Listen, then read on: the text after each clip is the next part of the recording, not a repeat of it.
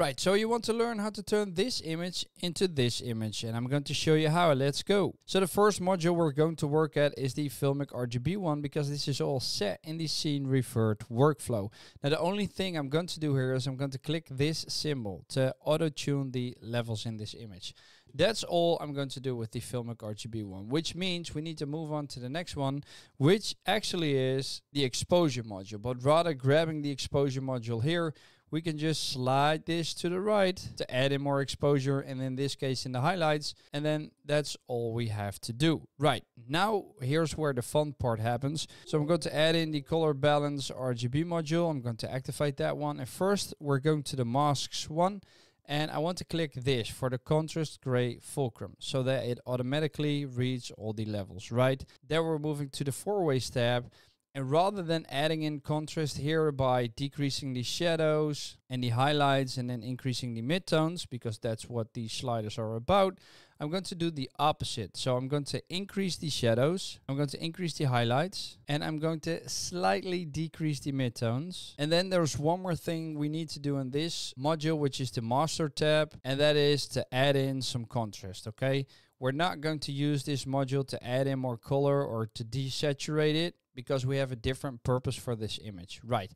Now the next module that you need is the color calibration one. Now we already have one because this is the scene revert workflow, so one is being applied automatically. So we can click this symbol, click new instance, and then we have a new instance of the color calibration module, and that we can use for our effect. Now we start with the gray tab, and we are going to make this black and white, but we're not going to keep this black and white, but I'll show you in a minute how we can change that. So I'm just setting the right values here till it looks great. Now I made a dedicated video on this and explained what these are about. Be sure to check it out by following this card over here once you're done looking at this video. Now let's go to the brightness one, and vintage photos are a bit more dark, right?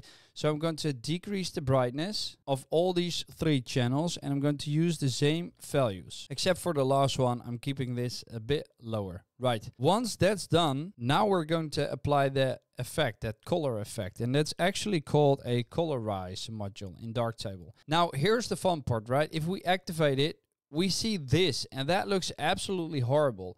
It's also not the color that I want. You can change it to any color that you want. So in my case, I want to change it to around 16% to give that sepia kind of look. I'm changing the lightness of it, but I'm keeping the source mix as is. And I want to change the hue till it matches the sepia color, which in my opinion is this.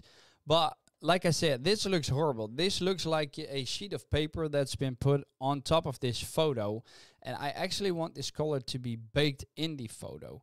So I'm going to click this uniformly, and I'm going to change the mode from normal to, in this case, hard light. There we go. And that looks a lot better already. Now I hear you thinking that why are you choosing hard light and not soft light or anything else? Well, let me first explain to you what the difference is, right? So here we have the normal again, and that's actually the default blend mode, and that goes for every module in Darktable. And in that mode, the pixel values of the top layer simply cover the pixel values of the layer beneath it. So there's no blending or interaction between these 2 layers. The effect is that the top layer's pixels are displayed as they are, completely replacing the pixels of the layers below it. And you can use this when you want to display the top layer without any blending effects.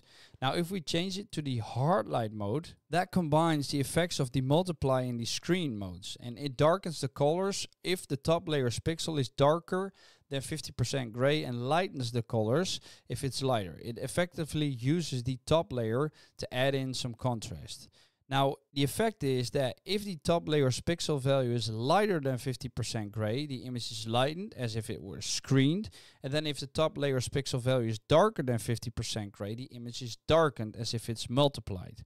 If 50% gray in the top layer does not change the image. And you can use this, for instance, for this photo, but you can use it for other photos to add in strong highlights and shadows, giving a more dramatic contrast to the image which is good for adding texture and detail. Now there's another one you can use as well, which is overlay, and you see a very small change between these two. And the overlay mode is kind of similar to the hard light, but just tends to produce softer effects, all while it still combines the multiply and screen modes, but in a way that it affects the contrast more subtly. So if you think that the hard light effect is too strong, you can change it to overlay and vice versa. I'm going to keep it at hard light. Now, because we are working on a vintage photo, I want to add in some grain as well. So I'm going to add in grain, click this just to activate it, and then we can change these values to the values that we think are appropriate for this image, right?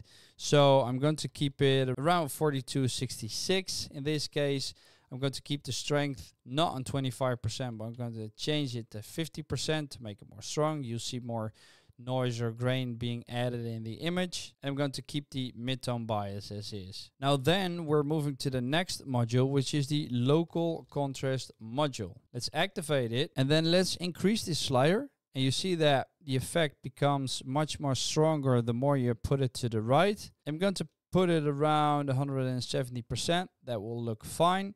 We've got the highlights and the shadows, which we'll keep as is because we already have a lot of contrast in this image. But I'm going to change the blend mode from normal to, in this case, soft light. So I think this is a bit too strong color-wise. So I'm going back to the Colorize tab, and this sometimes happens when you edit an image. I'm going to decrease the saturation. You see, it was way too strong. So I'm going to put it on 17%, and then this is the final result. So let's check it before and after again. I'm going to take a snapshot for the sake of this tutorial. I'm going back to the orientation module, and here you have it. So here's the original, here's the after, and I hope you guys like it. See you next week.